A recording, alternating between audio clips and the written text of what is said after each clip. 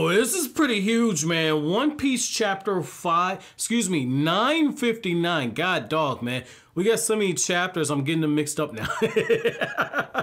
Damn, 959 chapters, man.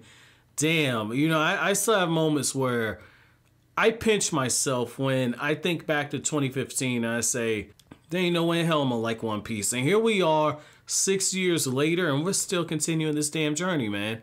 Like, holy crap, dude. Like, this is crazy. It's really a testament to how good this series is, though. But, you know, jumping back into the actual chapter review, that's what you guys are here for. You know, essentially, this chapter is one of those times where I like the message in it, man. Like, you know, Kinemon got some slick shit that he says in this chapter, man. Kinemon's like, yo, Momonosuke, we want you to live a long life, but, you know, it's okay to take those first steps alone. It's okay. And I'm like, man, I was just saying that shit, you know, last chapter, like, yo, you know, Kinemon needs to learn. It's like, wait a second, Kinemon already learned the fucking lesson. You know, Oda's like, yo, Kryptonian, you're slipping. You're slipping. The critique you got of my character, I'm literally going to correct it the next week. Like, god damn, dude. But, you know, like, the thing is, it's like, Kinemon is like, look, your father understood in order to truly go about change, somebody has to step out on the balcony first. And you get that last panel where Oden is returning to Wano and everybody's like, hide your daughters. I'm like, oh, he's a panty snatcher. Hide your children. I'm like, oh, he's a children toucher. Hide your livestock. I'm like, okay, this guy's just a whole savage. And then you get the line where it's like, why can't you just die anyway? I'm like, oh, this guy's a whole ass loser. And that's what makes that so beautiful, because that tells you that at some point, Oden is able to actually change the opinions of the people around him to a point where they're actually supporting him. And that is so beautiful to see a huge change like that, just a complete 180. That's a beautiful story to see in this instance right here. So I was very excited to actually get to that panel right there, to see that part. And I like how just as Oden tried to bring about change, I think it was 39 years ago, just as Oden tried to bring about that change and had to walk by himself, Momonosuke and Kinemon, they're both having to walk alone in their own individual journeys. While Momonosuke's technically there, the fact that he is the future ruler of Wano, he's walking by himself by even greenlighting this whole attack, this way to overthrow Orochi and overthrow Kaido. You know, even though he's probably not going to be swinging that blade around much, I think he's going to fight a little bit, but even though he's not going to be swinging that blade around, this is still an important first step for him along that journey. So I thought that that was really, really good. Like, you know, I guess say like the technical first step was when he revealed himself. I don't really count that because he was revealed by accident, but on this is a clear thing. By even allowing Kinemon to talk him into it, this is where he's taking those first steps and his balls are dropping. Very much in love with this, but we got to say this too for Kinemon. After having your plan fall apart like this, Kinemon's in a situation where the payoff is going to be so much worth it once he actually finds a way to actually pull this off. I don't know how, but right now, you know, their backs are completely against the wall. They are by themselves. And one thing that they do have going for them is that Orochi is very, very confident, as he should be. And you see somewhat Nico Robin was able to uncover that the guy's paranoid when it comes to the ghost of Wano returning. And you get this beautiful moment where as everything is being laid out, you see all the celebrations. Everybody's like, yo, we're going to have the ports ready. Kinemon's like, man, 4,200 men. We did a really good job. We about to fuck these dudes up. They don't know what's coming for them. Luffy's dressed up in the samurai gear. Luffy's like, I want all the smoke with Kaido. I even brought an inhaler to help that dude if he don't want no smoke with me. Like, Luffy is all the way ready. And you get the back and forth banter with Zoro and Sanji, and even Nami chips in because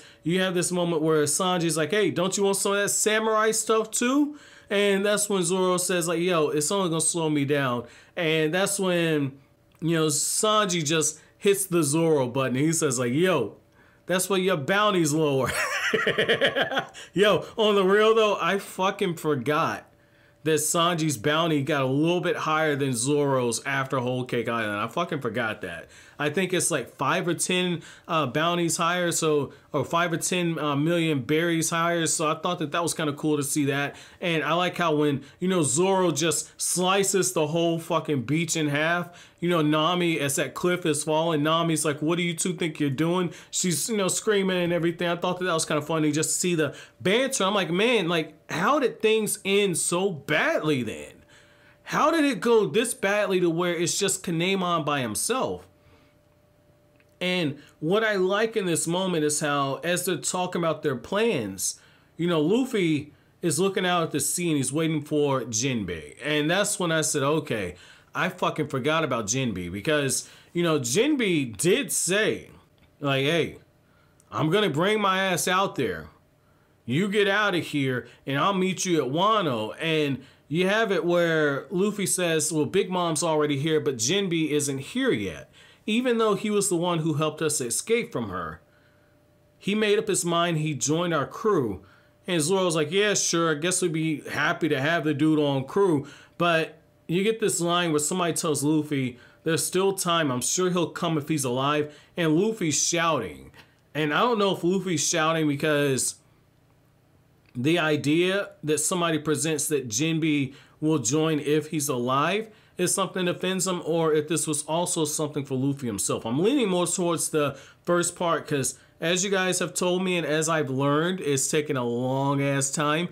But Oda, when he kills people, you wait for the actual body to show. You don't do it off screen. You know, Oda, you know, if you don't see the body, that person ain't dead. So I'm not going to say Jinbei got turned into fish sticks and Big Mom ate the dude. I don't think that that's the case. However, what I'll say, though, is I like how you have this moment where it looks like Kinemon's wife got made, because those people are saying, like, look, Suru, don't sacrifice for us. You don't have to cover for us. It's okay. You know, our dream's going to be fulfilled. And Holdem is looking like, yo, wait a second. You ain't on this shit, too? And that's when you get this moment where, you know, Kinemon says, I know you know what happened. My wife was among those people. Again, I'm not going to say she's dead because we don't see the actual body, but you just see how all of a sudden everything went to hell in a handbasket quick, which is all those beast pirates, they're flying out there and they're just dropping all these explosives. The hideout where the Thousand Sunny was, destroyed. The bridge, destroyed. The port, destroyed.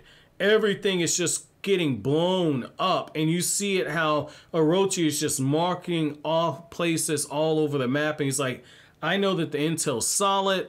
I know that there's no way you could have come here from the past, but I ain't leaving nothing to chance. And that is a very dangerous person right there. However, what I will say is that I thought that this was pretty damn interesting, because we're in a situation where now they have to adapt to the situation at hand. What I'm hoping for, though, is in order for us to truly appreciate them taking back Wano, I really hope Oda gives us this flashback. Like, I really hope we get this flashback, man, because we're in a situation now where I swear to God, man, like, this arc is just missing a little bit more emotional investment.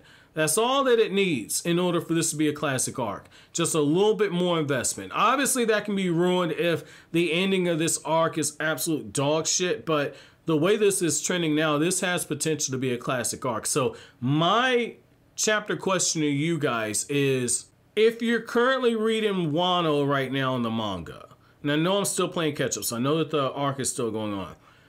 If you're currently reading Wano in the manga right now, on a scale from 1 to 10, what do you give Wano as an arc, and where does Wano rank in the top 10 best arcs in One Piece? Let me know down in the comment section below. But as always, guys, if you like anything I had to say, don't forget to comment, rate, subscribe, and share. Thank you so much for watching all the way to the end. Have an awesome day, guys.